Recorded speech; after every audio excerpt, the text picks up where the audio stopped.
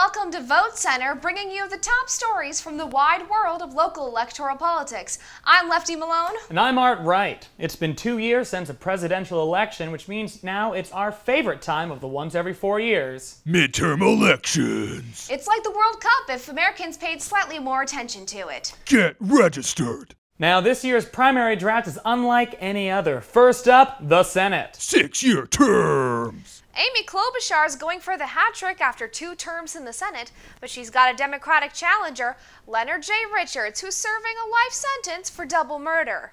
Mad Dog. If Klobuchar can crush Mad Dog in the primaries, she's a shoo-in for the seat this November because honestly, we don't even know who the Republican challengers are. Not relevant.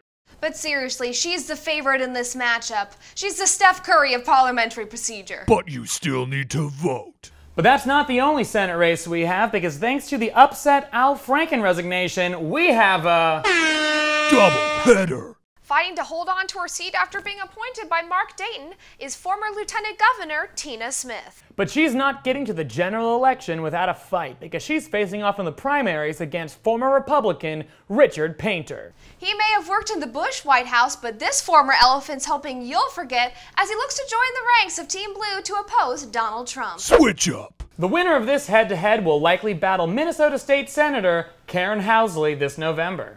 Did you know her husband was a pro hockey player? Sorry, I actually don't really follow sports. Not a fan. Next up, the governor's race. Let's go to the bracket. After earning the GOP endorsement back in June, Hennepin County Commissioner Jeff Johnson looked like he could go all the way.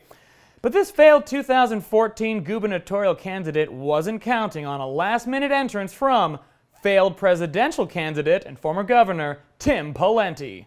Let's check out the stats on Teepaw. Coming in at 8 years as governor, 8 years lobbying for major finance corporations, and with $1.7 million in campaign contributions, this superstar is ready to bring his talents back to St. Paul. Now, some are worried that a knee injury, coupled with the fact that he left office last time with a $6.2 billion deficit, might hurt his chances. But after the Trump campaign Cinderella story, anything can happen! Please vote. On the left, we have an all-out brawl. First, we have Minnesota Representative Erin Murphy and her running mate, Representative Erin May Quaid. 2 errands, 1 ticket. In an upset, underdog Murphy snagged the DFL endorsement from U.S. Congressman Tim Walz and running mate Peggy Flanagan.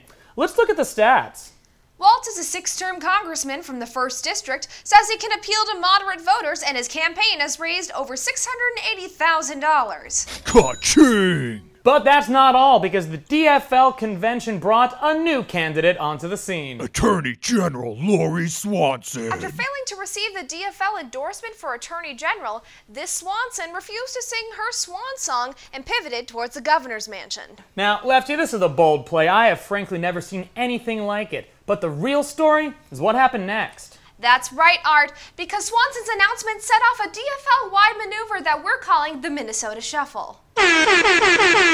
Okay, so we've got Swanson playing AG, and she breaks left of center and goes for the governorship. This leaves an opening for current Congressman Keith Ellison to take the field and announce his run for the AG title. Now, we all know Ellison's district is blue as they come, which meant a scramble amongst local DFLers to position themselves for the seat, including Rookie of the Year, Ilhan Omar. Time Magazine. Now, you almost never see a shakeup like this. My fantasy bracket is absolutely ruined. But that's why we keep coming back, Lefty. Love of the game. That's right, Art, but we won't know what happens next until we go to the polls August 14th. Tuesday, Tuesday, Tuesday. Heck, with early voting, you can even vote now. Everybody has to vote. Coming up after the break, we're going to a real nail-biter at a Hopkins school board meeting. And our best guess as to who's going to take home the Minneapolis City Council MVP this year. You know it's going to be close. Until next time, this is VoteCenter. You gonna vote this year? No, I'm actually a Canadian. Oh, convicted felon, huh? Oh, that's wonderful.